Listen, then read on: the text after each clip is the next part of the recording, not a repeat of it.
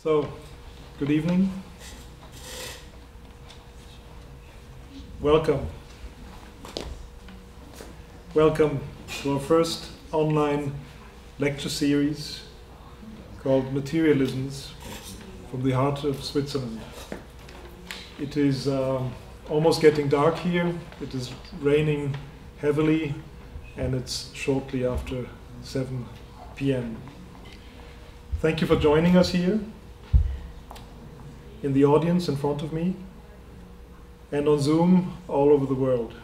Indeed, this is a very special moment for us, truly engaging with an international community. My name is Johannes Käferstein. I'm director of the Institute of Architecture at the Lucerne University of Applied Science and Arts, short HSLU, or in German HSLU, a bit faster.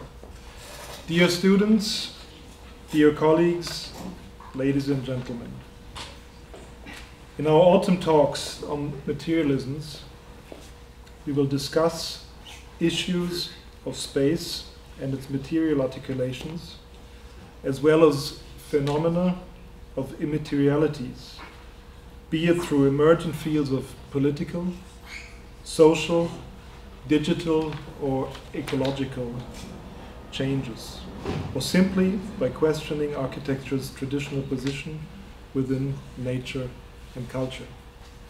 In October, this coming October, the curators of the German pavilion of this year's Architecture Biennial in Venice, Arno Brandelhuber, Olaf Gravert, Nichols Hirsch, and Christopher Roth will reflect, together with the architecture critic Antje Stahl, the aspect of materialisms from the year 2038.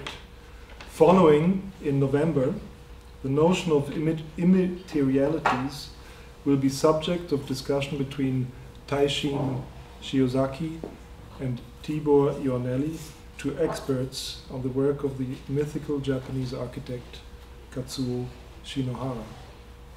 And finally, tonight, it is our great pleasure and honor to begin these talks from the point of view of material trajectories and networks in our built environment with Sarah Nichols from Rice University in Texas, in Houston, Texas, and Kim Förster from the University of Manchester, who will talk about new material histories of architecture. Welcome to both of you. My dear colleague Heike Bichteler, who is responsible for curating this wonderful series, not only in this semester, but already in the last few years, will introduce our two first guests. Again, thank you very much for joining us from wherever you are, and I very much hope that you will enjoy this series. Thank you. When architects talk about materials, they probably imply to provide a house with a certain materialistic articulation, or maybe also to generate architecture through the qualities of the material itself. This is a very Swiss architectural view, and of course a little bit simplified, but I think you know what I mean. And you also know that this view is only part of the truth. By now, we have also learned that it is not enough to only understand the material through its articulation or its capability to become manufactured. By now, we have learned that we also need to look beyond the architectural understanding of a material and include a multidisciplinary view in the history of architecture.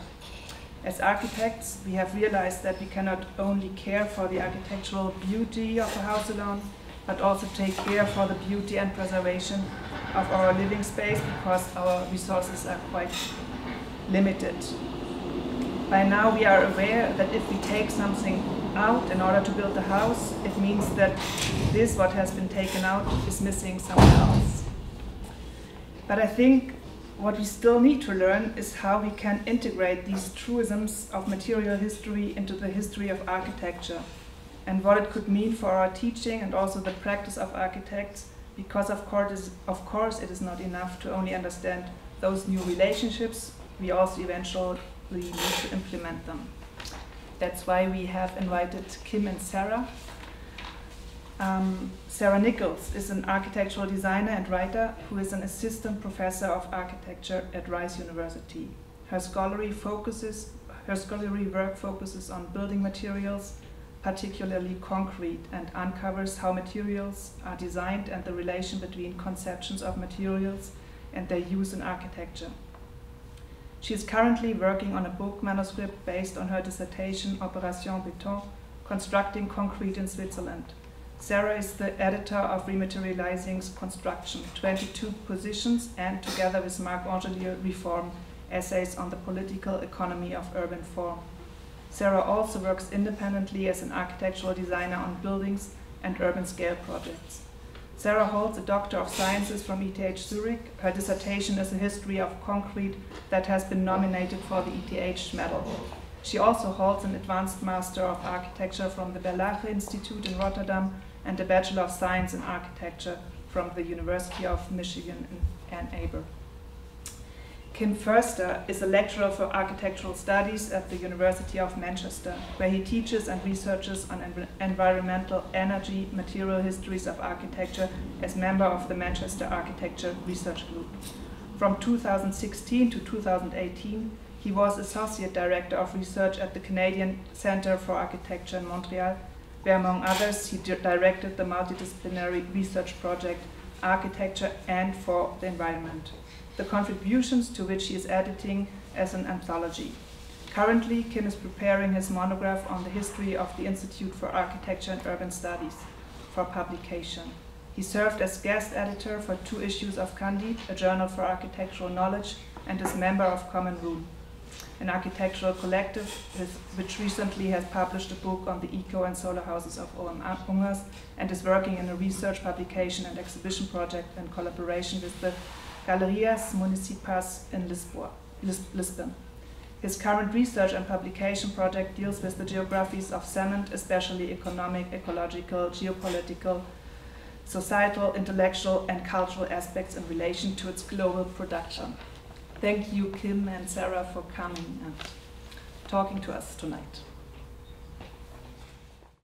Thank you so much, Heike, for the introduction, and also both Heike and Johannes for the invitation. It's really wonderful to be here and also to have the opportunity to do this together with Kim, even when separated by an ocean. And it's so wonderful to see people in a room, which is something that I actually haven't seen since March, I think.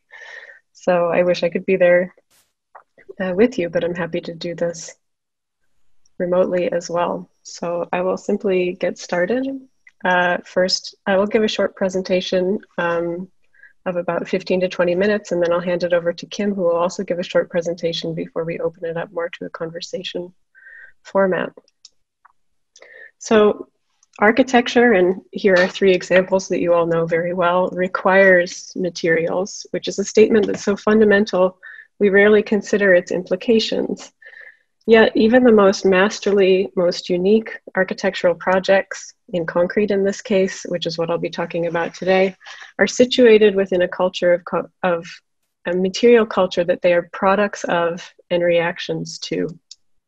But what is embedded in materials? And with this, I mean both in terms of the limestone and the sand, but also the labor and the energy, as implied with this diagram. How are materials produced technically, but also conceptually, so as ideas? So here, an image from a publication, which is really showing work in the laboratory on concrete, but also trying to construct a view of the material as something which is scientifically produced. And on the right hand, a diagram that I find quite funny, showing a concrete bunker, in this case, resisting at the same time fire, bombs, and gas, all at the same time, as if it can protect from everything.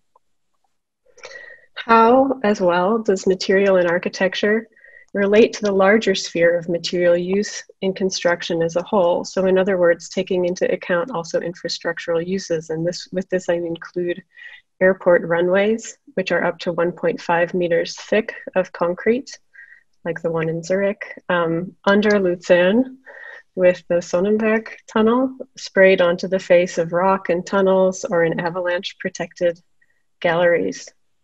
And to answer these questions is, I believe, one way of situating architecture in the larger context of construction and also in relation to the environment. So related to our title, I would like to propose that an expanded understanding of materiality that considers the agency and impact of materials from extraction to building and also beyond allows us to understand the history of materials in new ways, and also perhaps allows us to ultimately envision new material cultures as well. And in order to address such questions that I began the talk with, I would like to talk about my recent work, which Heike mentioned, writing a history of concrete in Switzerland. And if time permits, I'll talk very briefly about a second project on Baugespann. As you know, industrialized concrete first appeared in Switzerland in the late 19th century. So here an example of a test bridge at the 1883 Swiss National Exhibition in Zurich. So built out of Stampfbeton and then tested until collapse. But then by the late 1950s, cement consumption per capita in Switzerland, which is a good index of concrete use, was the highest in the world. So here you see the graph year by year from 1880 until 2020 of cement use per year. And you can see this kind of spike in the post-war period. Over this period, concrete went from a material being used occasionally, almost as a novelty in some cases in buildings, to one that is ubiquitous, which it still is, of course, today. And this shift from a new material to an unavoidable material is what has framed this research. And what is kind of driving that is a way of finding answers to the questions, how did we get here? How did we get to this point of a material culture where concrete is nearly unavoidable? As a way of addressing this, I trace the establishment of institutions, ideas, and techniques from 1880 to 1939 that I argue make possible the mass use of concrete after World War II and up until the 1973 oil crisis. But to look at a material is also to look at many of the things that have been part of its making. And with that, I mean technical, environmental, ideological, but also the relations between these things. And there are essential things, I argue, that about concrete that happen with its extraction, mixing, and pouring that cannot be understood by looking at hardened concrete or looking at the material only in the hands of the designer. So with this premise, I would like to highlight one aspect of my work per material state: powder, solid, fluid, and dust. Actually, for solid, I will present two. So first, in thinking of concrete as a powder, the organization of the cement industry was a powerful driver for the spread of concrete in Switzerland. Cement industrialists ensured delivery mechanisms and created demand for their product through centralized research and marketing organizations. The cement industry sought new markets and influenced the perception of concrete. Through immaterial means, the cement industry thus perpetuated material demand, meaning they were not just suppliers, which is a term that I find very passive. As the critical diagram shown here, which was drawn, was published under a pseudonym Pollux, but drawn by a hydroelectric engineer named Georges Bela, shows the main figures within the cement industry, names which in some cases we still know today, such as Schmidheiny, were linked with other material industries as well as key aspects of politics, finance, and construction. So by the time of the post-war building boom, the cement industry was thus a well-tuned operation able to facilitate mass material deployment, making that building boom in some ways possible. Yet, if the industrialization of cement provides one perspective, a history of ideas presents another. In different aspects of solidity, so for example, the ability to endure through time or durability, monolithic construction and resistance to disaster, all of these ideas formed arguments that became important for promoting concrete as well as understanding how one can build with it.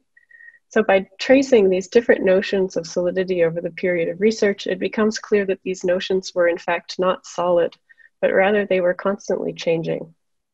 And unraveling this means understanding concrete in the broader context of material culture. So consider, for example, the facade of the ETH main building 3 decades after its completion, as depicted by EMPA, cracking and spalling. To understand why this is happening, it's necessary to look at changes to the sourcing and production of building materials that destabilized the durability of even long-used materials like the Oostermundigen sandstone of this facade. Stones were, with more frequency, being used in unfamiliar locations, processed and installed by tradespeople who had almost no familiarity with them. So this resulting facade of crumbling stone on the Hauptgebäude was thus representative of larger changes to the production and sourcing of building materials. Looking a few decades later, as Gustav Guhl was tasked with the renovation and extension of the same building from 1909 to 1926, and he chose to replace the stone with concrete, this decision of one architect can be contextualized within both the development of polytechnic knowledge, which was happening at ATH at the time, as well as the way that concrete as a composite material played into changing notions of empiricism by providing the possibility of adjusting the material based on performative terms. So while Guhl's extension has been extensively documented, the decision to use concrete has usually been written off as pragmatism. While I don't disagree, I also think that the decision relates to a new system of material values, of performance as well as of predictability.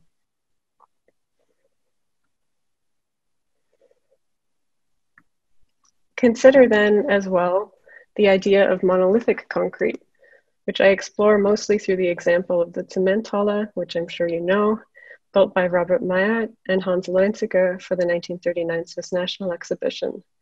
For all the importance that the term monolith had for concrete, different notions of monolith developed that informed different types of monoliths that were based either on performance, procedure, or aesthetics. And for some architects, monolith meant that concrete was a cast material, and thereby literally a single block or something that at least looked like it. Yet for other architects, and as well for engineers, the term referred to the bond between reinforcement and concrete as being so tight as to produce a new material. Finally, for a third group, monolithic referred to structural performance, wherein the forces are transferred across the whole building. And understood in this light, that Zementhalle takes on new meaning as a monolith that showed the incompatibility of these different notions by, on the one hand, embodying the structural monolith, Mayott's particular idea of it, but by being neither procedurally monolithic, because it was composed of a series of layers rather than a single pour, and not representing the weightiness or the heaviness implied by a block of stone. So, which is of course the interpretation with brutalism of monolithic that becomes more important for architecture in the post-war period. For this specific type of extremely thin and also very low tolerance construction embodied by the Zementhalle, I also ask, what type of building culture produces such a structure? By using the representational nature of the context within the National Exhibition, I show how the Zementhalle is representative of a particularly close and even actually personal network of engineer, material producer, and contractor upon which such a structure depends. Turning to fluid, as a way of understanding how the technical, conceptual, and environmental conceptions of materials are interwoven, concrete, or mixed with little water, or Stampfbeton, common at the turn of the 20th century, was stronger and performed better in the laboratory than mixes with more water. And therefore it was always favored by material testers as they were setting norms. But it was also very difficult to work with. It required a lot of labor. So at the same time, concrete had always been envisioned early on as a poured material, even though it wasn't yet. And in order to reduce labor, wet mix concrete with a high water content known as Gussbeton was rapidly adopted in the 1920s to take on projects at larger scales, such as the Alpine dam projects, the first generation of really large ones. The new mix was rushed into use on these major projects, but with very little understanding of its performance or durability. And this resulted in a number of problems, including extreme frost damage at the Vegetal dams that were being built by the SBB. So this headlong rush to use wet mix concrete suggests that the notion of flow was so powerful that it threatened to supersede other deeply valued qualities of concrete, since it was known to both reduce strength and durability. And as I show, so on the left-hand side, you see an image of workers sinking in to this wet mix concrete. They're nearly up to their knees in the mix. And on the right-hand side, you see this particular concrete mix, Gussbeton, being used for the St. Antoniuskirche in Basel, which is of course one of the first major aesthetic uses of exposed concrete in Switzerland. And this hints as well that one of the interesting side effects of Gussbeton was that because it was so fluid, it was able to reproduce very well all of the intricacies of the mold. So it gave a much finer surface appearance than something like Stampfbeton. So it takes on from a kind of technical development and becomes also an aesthetic question. So other technologies to make concrete flow, like plasticizers, soon replaced wet mix concrete, allowing the mixes to reduce the amount of water. But in order for concrete to be poured into place, material supply and construction needed to work seamlessly. So supply and site processes had to operate as a whole, meaning that a vast choreography of input flows was needed for the liquid flow of concrete to be possible. And of course, this was related then to the networks established between the cement cartel AG Portland, or the Association of Cement, Lime and Plaster Producers, especially in relation to the SBB, allowing them to draw on this national network of production. And to describe this, I studied the development of two dams that were built on the same site in two different eras. The Dixence Dam, built between 1927 and 1935, and the second, the Grand Dixence Dam, which I'm sure you know, built between 1951 and 1961. So what you see here on the left-hand side is the moment where even actually before the completion of the Grand Dixence Dam, the reservoir is filling for the first time, thereby flooding the original dam, which you see disappearing in this arc in the middle of the water, and it remains there actually underwater, even though it's of course no longer of any use. On the right-hand side, then, extraction drawings from one of the contractors on the Grand Dixence project, showing the way that the glacial moraine at over 2,000 meters above sea level was being extracted for aggregate on site for the production of the dam. And the scale is evident through the size of the extractor. So the conception of the Grand Dixence project reflected a rupture underway in conceptions of material scarcity. For as large as the Grand Dixence project was, it was only a fraction of a much larger movement of material that was happening at the same time. Both technically and conceptually, I argue that it was part of a shift to a new scale of territorial systemic thinking, using a material treated as though it is conceptually limitless, predicated, of course, on a continuous and seemingly unending supply of raw materials. Concrete became a material without limit. And this idea of flow, if it was interrupted with the oil crisis in 1973, which is where my research stops, and if this idea is contested from at least then onward, I still don't believe that this idea of kind of unending material use is really a model that we have yet been able to overturn. So one final thing about this project is that throughout it, I was also trying to find a way to trace the environmental impact of the material, which is really difficult to do in a historical project because many of these things were not concerns as they were today. Many of the issues, such as CO2, were not even known, and therefore there are no records of them. So what I ended up doing is a brief study of dust, in which I show how in natural history journals and medical journals, cement and concrete were appearing in ways that show them as environmental actors. And this begins actually with a survey of mollusks in the Vierwaldstätter See in 1899 that could not find any signs of life because the lake bed outside of Wrocław had essentially been concreted. So a cement plant had opened on the lake a couple of years earlier, and cement dust was escaping from the smokestack, landing on the surface of the lake, settling to the bottom, effectively concreting it. So the scientists, the marine biologists studying this area could not actually, not only could find no life, they could not even extract a sample of the lake bed as part of their research. So from these mollusks to the hands and lungs of workers in these disparate sites, concrete was escaping and producing these unforeseen after effects. But these things were chronicled only sporadically and in isolation. And so we can only understand the totality of this effect in hindsight. And as I see that I'm already about at the amount of time that I wanted to spend before handing this over to Kim, I will skip my second study and switch over to Kim. So I have a couple of concluding notes, but I think we can work those into the conversation. Thank you.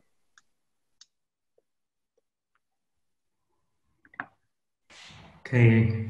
Also from my side, thank you to Heike and to Johannes for this kind invitation to open your series on materialisms together with Sarah and present our work on new material histories.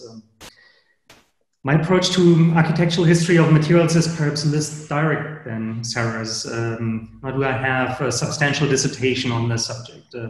Rather, my ongoing engagement with environmental histories brings me to material histories of architecture, explicitly with debates on sustainability and the Anthropocene. So at the outset, I would like to propose the Anthropocene, that is our current epoch in which humans became the decisive geological factor, to be understood as a crucial, if not critical, lens to rethink the history and practice of architecture. So my entry point is a bit different. Officially recognized by the Geological Society of London in 2016 as the new Earth Age, the Anthropocene poses a challenge in many respects. In the face of the climate crisis and global heating and the planetary boundaries formulated by Earth sciences, both epistemologically and historiographically, as well as ethically and politically. Based on the empirical facts alone, as well as in terms of critical analysis of the present, it will be increasingly important in the future, I would claim, to fundamentally redefine our relationship to the world as we're leaving the stable Holocene.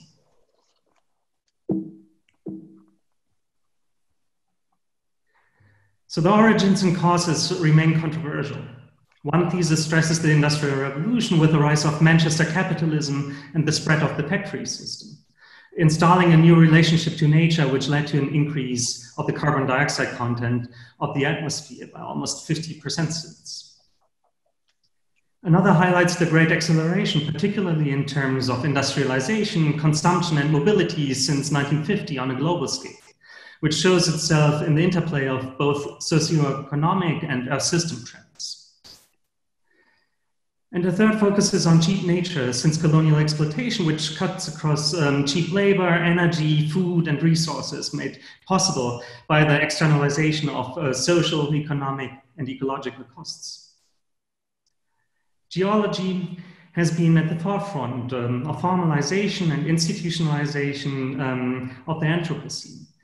It has long since become a transdisciplinary issue, though, that is changing the humanities. To illustrate the human influence, the British geologist Jan Salaciewicz, one of the pioneers, speaks vividly of the Anthropocene square meter in relation to all the deposits, especially of excavation, mining waste, rubble, concrete, either poured or demolished, plastic, aluminum, and all kinds of chemicals, while emphasizing that there are inequalities worldwide.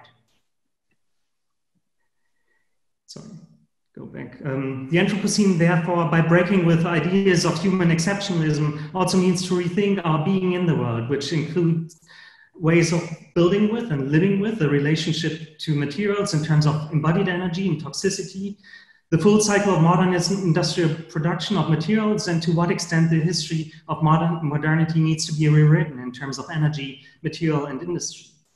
I myself have approach material histories in different capacities, through curating research and pursuing research myself, through publishing and teaching. One instance, which I show here, is the multidisciplinary research project, which I directed at the CCA, titled Architecture and for the Environment, running from 2017 to 19. The project encompassed 8 researchers who collaboratively worked toward what environmental histories in the plural could be told from a global, not just European and North American, but also Southeast Asian, African, and Latin American perspective. As part of the larger group project, the 8 researchers individually focused on single episodes covering various topics ranging from the rise of coal as it became a commodity and other fossil fuels, oil and gas, mediated through building science and climate technologies. Their naturalization through environmental control system courses and their concealment in building typologies, such as the modern skyscraper.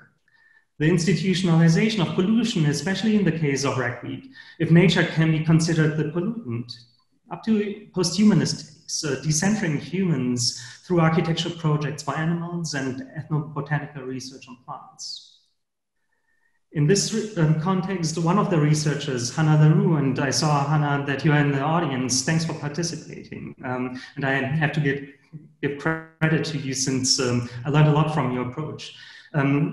So Hannah comes from the University of Witwatersrand in Johannesburg, and she was focusing on global geographies of asbestos with regard to the slow violence of building materials. Its extraction, first of all, in Quebec, and in the international marketing by companies such as Etanit, for example, through their asbestos journal, asbestos cement journal, through case study houses designed for architectural historians and for United Nations, while the material was already known for being toxic. In my own research on environmental histories, materials for a long time played a rather minor role. On the one hand, I was studying debates on sustainability before this became international policy and an economic paradigm. That is the rise of an eco-consciousness among architects and engineers since the 1970s. One case was Umdenken, Umschwenken, an eco-exhibition curated by staff and students of both ETH and University of Zurich, shown in the main hall of Semper's Hauptgebäude in 1975. A social-cultural history not just links this to new social movements of the early 1970s, the anti-nuclear protests and opposition against the Zurich Expressway when concrete was considered bad. The heterogeneous group behind it ran a public lecture series on ecological thought, organized a solar house competition, and when challenged to produce alternatives, put together Umdenken and Umschwenken, which featured, for example, solar panels that were just entering the market. On the other hand, my approach to material histories of cement and concrete has rather taken place through the back door, since I was following 2 initiatives promoted by the Lafarge-Holcim Foundation, funded by the multinational corporation, while with the merger of 2015, it became the self-proclaimed global market leader, aiming at entering and developing new markets primarily in the global south.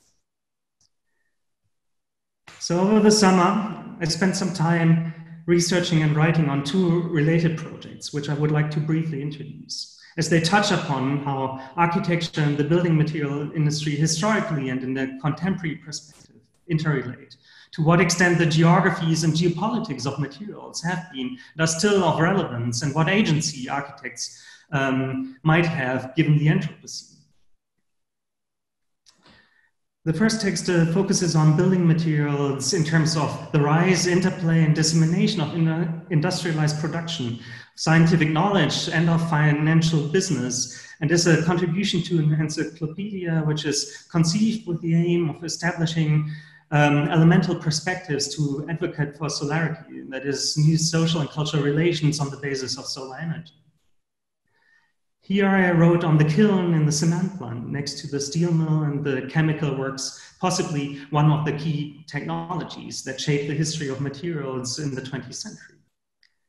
A material perspective is primarily directed towards the vitality and the agentiality of the kiln. If cement and concrete promise to create social unity, to provide for housing and infrastructure, to be the basis for services and a certain standard of living, then the kiln first of all burns and transforms matter into material. While the cement plant got mentioned in manuals on concrete of the 1920s, the classics in architectural history, but also more recent publications on the cultures of the material and the industries of architecture do not pay much attention. Yet with the industrialized production of cement, the kiln has become one of the protagonists in modern architectural production and in planetary urbanization, being the hearth of the industrial cement plant, which spanned geographies of prairies and mining regions, river power plants and railroad networks, workers' homes and labor organization, architectural civil engineering firms and construction sites. Over the course of the 20th century, the kiln has played an increasingly important role, not only in Western countries, but worldwide, and still does so precisely due to the promises of modernization and development. My case study here was the Holderbank cement plant, the place of origin of Holcim, Switzerland. When the plant was founded in 1912, and the first kiln went into operation, the cement market was saturated already, and the cement cartel had been founded. What made Holderbank stand out, though, was that the entire plant was supplied by the German machine manufacturer Colesius, which first specialized in grinders and has since supplied entire cement plants all over the world. So industrial production meant that the plant in Holderbank grouped all components extremely efficiently around the two rotary kilns to form a large machine that allowed for continuous conveying and sintering 24/7, the most profitable production. The cement plant in Holderbank, moreover, became the nucleus of a multi-billion francs corporation whose history witnesses to company mergers and cyclical fluctuations, technical modernization, and the expansion of capacity with the post-war construction boom that Sarah talked about, major contracts for water dams in the Alps and nuclear power stations in Aargau and Terrassenhäuser on the southern flank of the Jura, an anthropogenic form of orogenesis, to put it another way. A decisive factor was the transformation into a financial holding company in the 1930s and the early expansion initially into other European countries and increasingly internationally. While the ubiquity of cement and concrete as a global commodity is guaranteed by regional production, global corporate enterprise has meant that profits have been leveraged globally. The Holderbank plant stayed in business until 1975 before it moved to Signital. And while the Aargau Jura, characterized by a leading geologist as a deposit of limestone and marl and thus released for exploitation, stayed a faithful supplier of the necessary fodder for the hungry kilns, the quarry left scars in the landscape, as recorded in aerial photography as early as in 1936. The kiln, and this is what the Anthropocene is about, has another effect because it kills in two ways, to put it bluntly. On the one hand, locally, as the burning of fossil fuels since the 1990s under the banner of sustainability has been supplemented by so-called alternative fuels, that is, plastic, solvents, used oil, and car tires. Internationally and at home, cement plants have thus fallen into disrepute as toxic good factories. On the other hand, at a planetary scale, the kiln contributes a not inconsiderable share to global CO2 emission, and thus the risk of extinction, which originates on the one hand from the burning of fossil fuels, and on the other hand from the processing of matter, the rock strata itself, so that the use of solar energy and also the transition to recycled concrete would only make a small difference. The other text is about the NEST, short for Next Evolution of Sustainable Building Technology, a project on the initiative of EMPA, the Swiss Federal Laboratories for Material Testing and Research that we have heard about, and on behalf of the ETH domain, testifying to how the academe, government, and capital relate today in terms of researching, developing, testing, promoting, and selling sustainability.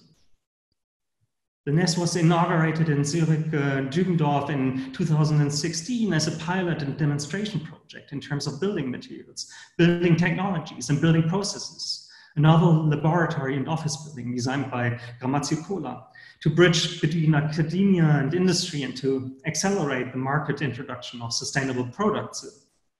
At the same time, the NEST serves as EMPA's new entrance and lobby building in the course of its campus expansion.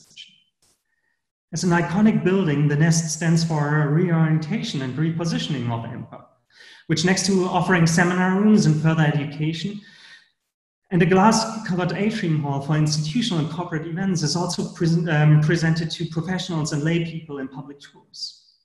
In my research, I was interested in what notions of sustainability are prevailing today at Switzerland's leading institutions. This spring, I myself took a part in a guided tour to learn more about what kind of future imaginaries are communicated by the building itself and by EMPA's PR department. So the new building, first of all, is characterized by the integration of two systems of sustainable building technology: an energy system that distributes locally produced renewable energy across the building, and a water system with 6 different fresh and wastewater circuits, both state-of-the-art and regulated by demand-oriented and computer-controlled hubs in the basement. On the other hand, the nest, designed as a so-called backbone without a shell, functions like a high-end carcass, as a platform for building research in the literal sense of the word. Since EMPA offers Swiss universities and also international researchers the opportunity to plug in a research unit which functions as a living lab. And I understand that the Hochschule Luzern has been involved with a module called E to Create, which tests new working concepts and at the same time supplies solar power. On the tour, 2 modules were shown. The first is the DFAB house, also by Grammazicola, who are presenting a 3-story residential building where they apply their expertise in digital fabrication to 2 types of prefab construction: a concrete construction on the first floor and timber construction on the 2 upper floors, with the aim of saving material through digital planning and automated processes. The second then is HUMAR, short for Urban Mining and Recycling, by the 2 German architects Dirk Hebel and Werner Solbeck, an apartment that is based on a prefabricated timber construction as an infill and displays different products in terms of surfaces and insulation, details and furniture, which are sourced from a circular economy, from reused and processed to self-growing materials. So both research units, the DFAB house and HUMAR, address topical issues of what currently is understood by the future of construction: digitization, if not automation, of design and craftsmanship, and circularity in relation to materials and economies. Addressed to Swiss builders, homeowners, developers, and real estate funds, the nest may promise innovations and profits in construction, as it is about a re-evaluation through digitally skilled labor and in terms of custom-made solutions, and an urban re-densification through flexibly designed high-rise buildings. What is striking, however, is that both housing typologies, the single-family home and the urban apartment, are designed as disposable products and have a short lifespan of just about 30 years compared to 80 years for cooperative housing. At a planetary scale, however, the solutions the nest proposes seem not to be sustainable at all, if realized globally, especially since they don't change consumer patterns and the footprints of construction, as is highlighted by the Global Atmospheric Watch measuring station in the immediate vicinity, which I only saw after my visit, a science network in which EMPA has been a project partner since the 1990s. Since the Anthropocene is about redefining our relationship towards energy, materials, and ecology, it remains to be seen what architecture practice in the future has to offer in terms of design, technology, and sustainability. As much as it remains to be seen what the architectural humanities in terms of a revision of critical and operative history and theory will turn into. I try to recall how we came up with this title, the new Material Histories, and I looked up our notes. There was another title in discussion: Rebuilding, Reconstructing Architectural History. I wonder what are your recollections on the new? Well, I think I don't remember exactly, but I assume that the intention had something to do with feeling that well, our understanding of the agency and also the impacts of materials is much more systemic and wide-ranging today. And for that reason, we need to reconceptualize. And I think one of the things we can talk about is that what we are doing is only a very small slice of what I think a number of people are engaging in right now, in terms of, you know, things that rotate around similar ambitions, which is more or less, if to be a little bit overly reductivist, we could say that the, you know, canonical modernist histories of materials, they're often very technologically deterministic and very much related to architectural style, of course. But, and then, I mean, one of the things that I found interesting along the way is also that with Gideon specifically, there are hints of something far more systemic. So he talks, for example, also about the Umgestaltung der Erdoberfläche, the redesign of the Earth's surface, which is this kind of incredibly beautiful and I think powerful phrase that situates, of course, any individual building, again, within a much larger material movement. Yet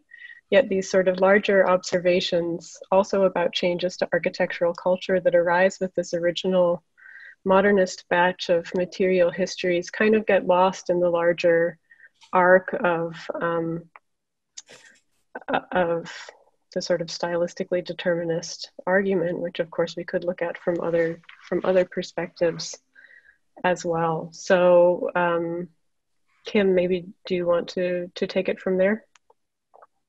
Yeah, I mean, I also have this as a starting point somehow, a reading of Gideon and this focus on construction rather than the material or even the industries behind that we considered as part of the larger geographies. And you mentioned, of course, there's others out there. It's not that we are inventing somehow the discipline, but I mean, next to Hannah's work on asbestos, of course, other people like Jane Hutton, landscape architect from Waterloo in Canada, who was previously in Harvard studying commodity chains and material, was hugely influential, I think, for my coming to terms with my geographical past, somehow in understanding landscapes, how they're built up. And she, in her own work, goes through different materials that make up the landscape architecture of New York over the, I think, 19th and 20th century. So it's rewriting the modern architectural history, which I'm very curious about in terms of what the Anthropocene as a lens might offer to reconceptualize architectural history. And, so somehow that is in there. And I mean, next to Gideon's talking about Umgestaltung der Erdoberfläche, which of course was a current topic in the 1940s, 50s with conferences, somehow consciously discussing resource extraction. I was, for example, looking into Louis Mumford's Cultural Cities and his chapter on Coketown, where he's speaking about both the Abbau and the building, the unbuilding and the building combined with regard to the industrial city, which I think opens up for these new geographies that we've been talking about, how that might impact somehow a different industrial understanding of building materials, and also answer to your question, which I find very important, how we got here, because that would open up for somehow this not only commodity chain analysis and value chain analyses, but basically this whole process from extraction to sedimentation. And so I think that is my take on the new. And of course, it's a provocation to some extent to see. I would add to that as well. Maybe this is a point where we have slightly different perspectives as well, because what I have presented is historical research, but history for me is only a part of the work that I'm doing. So or to say that the reason I was interested in doing this as a history was exactly to answer this question that you just brought up again, the how did we get here today? So one of the things that I found very important in looking through the historical view was to understand that material culture is, there's something, it's with a tremendous amount of lag. So if we complain that architecture is something that is really slow compared to art, then material culture, or material production, is something that is even slower. And so the kilns, for example, that Kim talked about, the network of cement producers, or conventions in construction, these are things that take a really long time to develop. And once they are kind of fixed into place, they in and of themselves become very powerful drivers for how things operate. So I'm thinking, for example, of Langdon Winner's text, Do Artifacts Have Politics?, which talks about,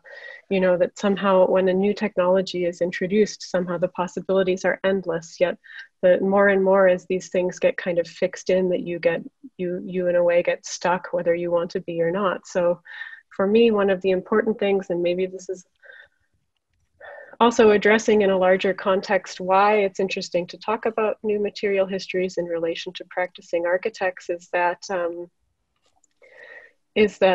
these histories create the conditions for the building culture that we are in today. I would like to ask you a question which goes more into the future than into the past. Of course, you are talking, your talk was about history of materials and especially of concrete. But when I think, and actually I can say that I was growing with that material somehow as an architect, but more and more I have like that conscious to use it. And when I think into to the future, I think the history of the material of concrete, for example, but not only of concrete, but will be completely different from now on to the future as when we look to the past. Because of all these environmental changes and problems which are related to the circles of materials and how they are produced and how they are used, especially on construction. So I would like to ask you, how do you see the future of concrete? Can I be a bit more polemic? Yeah. Can you hear me through yes. microphone? Does concrete have a future? Yes, I think so. I mean, and I think, yes, I think it does, despite all of the issues that we all know about it. But I think, so Karen Scrivener at APFL, for example, has a very powerful provocation where she, as a material scientist, goes through and looks at simply first of all, the minerals in the Earth's crust, and explains that concrete is simply a combination of the most widely available minerals in the Earth's crust. So there is a kind of availability question. And then she goes through, well, what would happen if we replace all concrete with wood? Well, we would need more forests than we have on Earth currently, and all of them would need to be dedicated to wood production. Well, what would happen if we replaced concrete with stone? Well, stone in some cases ends up with a higher CO2 footprint than concrete, because simply the act of transporting stone by truck can have such a high CO2 output that sometimes quite counterintuitively it's worse. So my answer to this is often that I think it is quite easy or quite trendy right now, not just within architecture, but I think in popular discourse in general, to point at a particular material in order to say there is something about this material that is uniquely wrong and bad. And I think there are certainly cases in which this is an important thing to say. And Hannah LaRue, if she's still here with us in the audience, I think her work on asbestos cement or etchinite is a really important contribution to that. But concrete for me is, the material in itself is not the problem. The problem is the amount of it that we use. And I think what we need to keep in mind is that every material has consequences. It is not possible to build without there being also consequences that we are not comfortable with. And so for me, that doesn't mean that we shouldn't construct things. It underlines that there needs to be more consciousness, or to put it in a broader way, I think what we really need is a kind of new material ethics in terms of looking at the materials that we use in architecture in totality, in terms of the labor that's used to extract them, where that extraction is happening, what the after effects of that extraction is, be it wage theft or toxicity, and to understand that's embedded in concrete, it's embedded in aluminum, it's embedded in steel, and in many cases it's also embedded in materials that we have also an understanding of them being less harmful, such as wood. So wood, if it's extracted from the forest in the back of the construction site by the person building the house, maybe there's very little harm if the timber is replaced. What happens if that's happening on a larger scale with unsustainable forest management? What happens when that when that wood is laminated with a glue that is highly toxic and also makes it difficult to recover the material? So I think it's a very complex question that should not revolve around trying to place the blame for the dark side, let's say, to borrow a term that Mimi Shello uses in her study of aluminum, on a particular material, but to think of our building culture as a whole. And with that, I'd turn it over to Kim.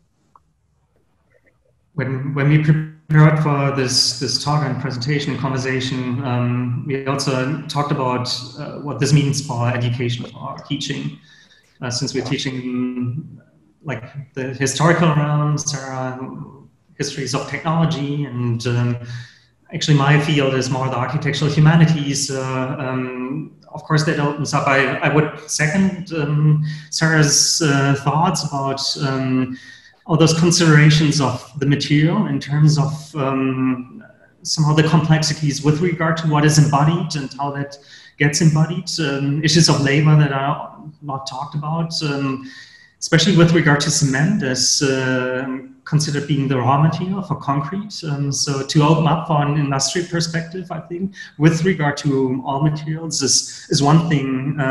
But moreover, the question is, what is the overall goal, objective in education? And from the humanities perspective, I often claim it's of course having or providing a historical consciousness, some sort of environmental literacy.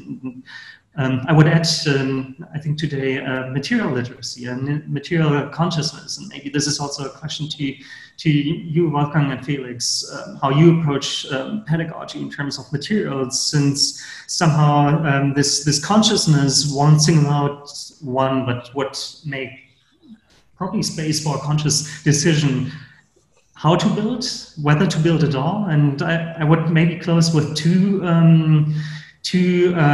instances where I came across considerations of like thinking through materials and with materials. One is a recent Hochparterre issue, somehow on, I think it's about carbon neutrality and by 2050, but still it looks into architectural strategies, and number one strategy is to really consider when to build. And further down, not as efficient is the question when to build with concrete, and I think that might also answer to your questions. Conscious, like dealing with concrete is something where, of course, it's not about singling out infrastructure versus architecture, design arguments versus developmental issues. Although somehow Adrian Forty in his book Concrete and Culture closes on this Swiss somehow revival since the 90s and the massive volumes being poured for the purpose of design for architecture culture. And the other instance was only yesterday that I learned that now in the US, there's this movement of Architects Declare Climate and Biodiversity Emergency, which started in the European realm, I think last year, where I followed a bit about both the British and the Swiss case, and I went to the American side yesterday and looked at their bullet points. And the language is similar somehow, but one of the bullet points curiously addresses this question of claims to be made to the industry, and asks for advocate for detailed disclosure of material provenances and environmental impact by extractors, manufacturers, and distributors to accelerate the shift of low carbon, non-toxic, and ethical produced materials, eliminate waste, and support a rapid transition to circular economies. So this is quite a mouthful. There's a lot in there that is also somehow, I think, conflictual to some extent, but yet that wasn't the case with the previous declarations. There's other issues connected. The Swiss one talking about ecological and carbon dioxide non-neutral building materials, but somehow this claim for a disclosure somehow is a new addition. And so I wonder where are we today with this claim, and maybe you want to respond with regard to what is the objective in architectural education with regard to the material use? I think that's the key question. How does architecture education react on the question of the material approach? And what I was going to say is, Kim, you were referring to the Hochparterre with the 33 points on how to react on the future future problems that come, and 33 strategies to reckon that. And most of these strategies are like not necessarily really good stories. They all say you have to make less buildings, you have to avoid to produce carbon dioxide, you have to do this and that. And I miss a little bit the good stories behind that. And I think, because Johannes was asking, what is the future of the concrete? I think the problem is that the perspective of the changes. If you look at the asbestos 50 years ago, you thought it's beautiful, because the connection in your brain was it's a beautiful material, and there was no story about that material that told us it's bad. And now, concrete might be seen completely different in 20, 40 years. So the perspective will be, maybe it's not going to be used, but not because of technical reasons or economical reasons, but just because people will change their perspective of the beautiness of the material. And I think that's the most important thing. Can you combine ecological issues, technical issues, with a story that makes it beautiful or not? That Sarah, you mentioned the name trendy, the trendiness of the concrete. Well, that's the thing.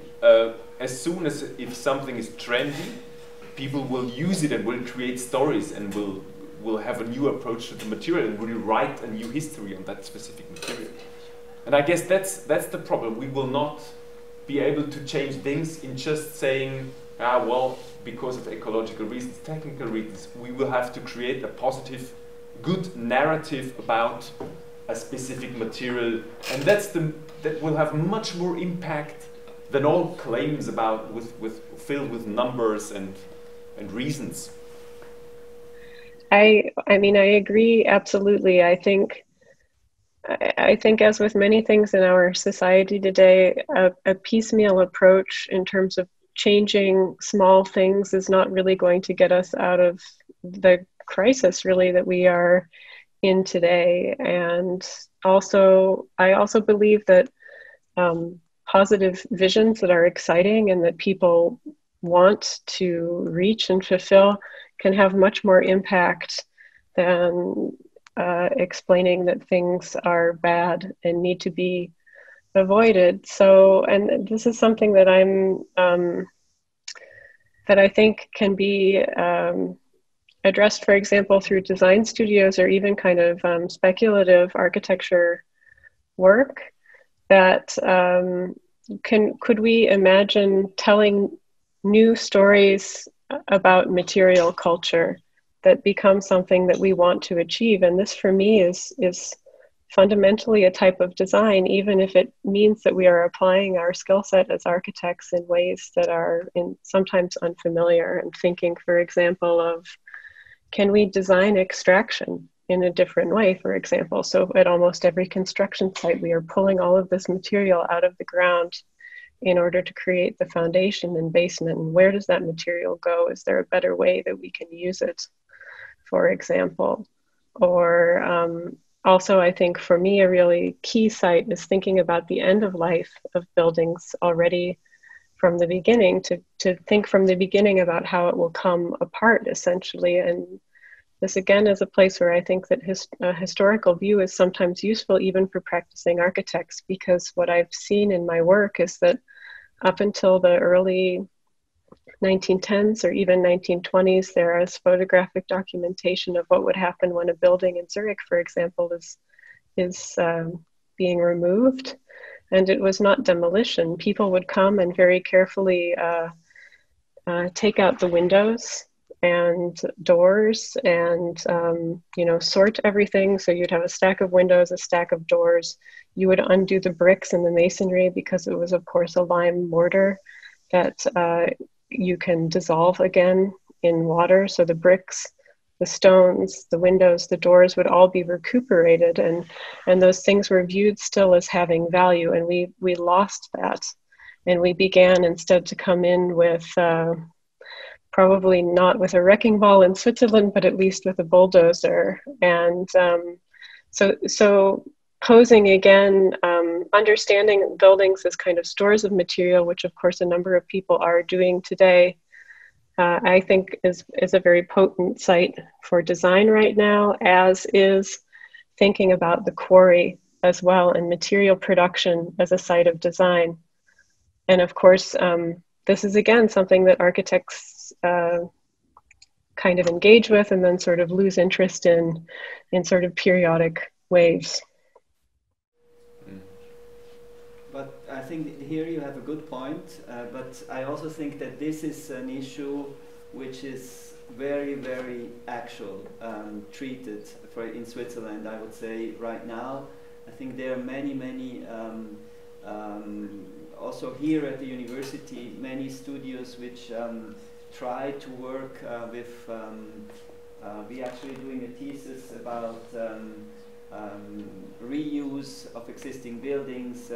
We are talking about upcycling, and I think this is an issue which is really now in the center of attention in the academic world in Switzerland, I would say. And in this sense, you could say it's not the problem of material, because it's much more the problem of how we deal with the architecture. And I think there, of course, with more respect and with more sustainable architecture in general, but also sustainable way of treating architecture in their whole life circles, I think we can do a lot. But still, I think with concrete, we will have concrete is not seen anymore, or is it's not seen anymore as it was 20 years ago. And I think the other question would be if concrete, the production of concrete could change to a more sustainable way, that it turns again into a material we can use without having any stomach problem. And I think there is also something to do, that it's of course a fantastic material from its technical point of view, a technical and aesthetical point of view, but I think it has to become also a sustainable material, that it will have its importance in the future of architecture, not in the engineering, I agree, but in architecture I think it will need some kind of technical change to be as important as it was in the past. I don't know if I have a direct answer to that, but one thing I would point out is that we do, and I think Kim and I both did this, we tend to talk about concrete as if it's one material, or cement as if it's one thing. but actually it's many things that fall under the same umbrella, even though of course there are pretty powerful norms for it. There are still differences. And so even, for example, so I would contend, for example, that concrete in Switzerland is not the same as concrete in India, not just in terms of labor. On the construction side are conventions of construction, which of course are very different, but even from the very basic start of cement, because LafargeHolcim now, of course, or for a very long time now, an international company producing both in Switzerland and in India, for example, has plants in Switzerland that are far more efficient than the plants in India. And we know, of course, as well of the reports that have surfaced of the labor conditions and so on that further complicate that picture. So in that sense, well, we know that Switzerland is an exception in terms of building culture in many ways, right? The standards of construction, the expectations of durability. And I think even from the side of material producers, there is a responsibility within the country that contributes to a different culture of construction than what even those same companies are producing abroad, which is a radically different and often far more harmful picture of what construction is. You know, another thing that I was very interesting listening to you said that the dust in here Lucerne goes into the lake and like makes a sediment on the muscles. So that's a downside of the concrete production. And I think what is also very important for us architects is to not only design the process of the material until the building is there, but also to design its end and its death.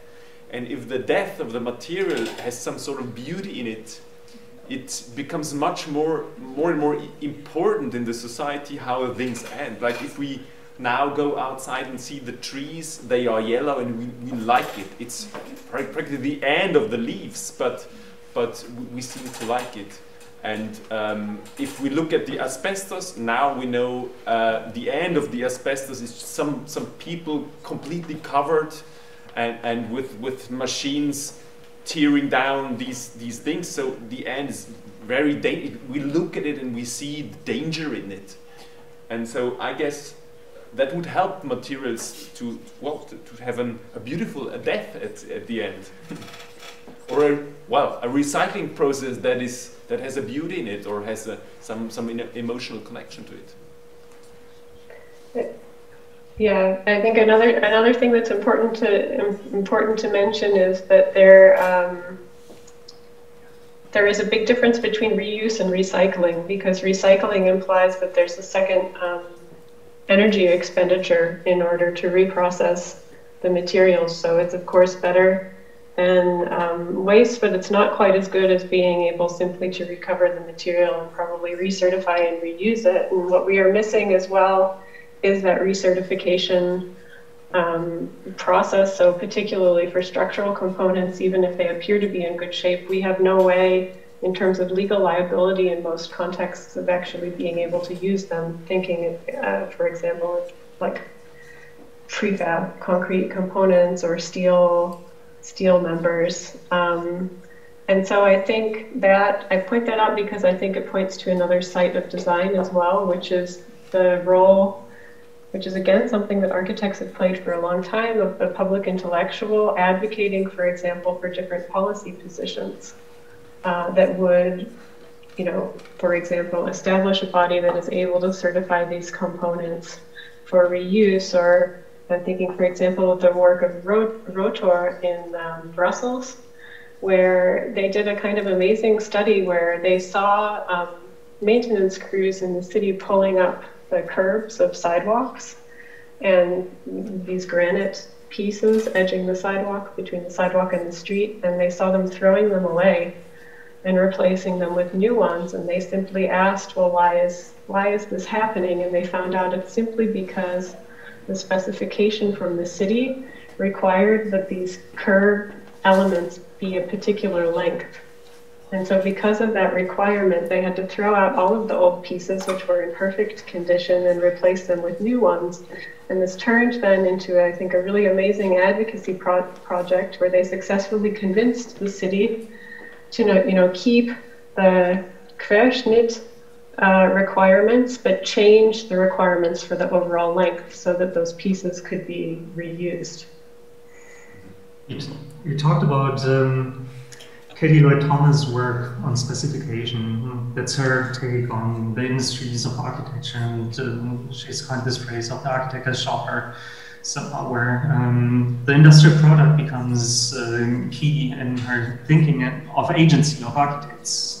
So not only to accept the product as given, but also to actively shape it. And I'm not a trained architect, but I'm very curious about this possibility of acting within the given constraints of specifying materials.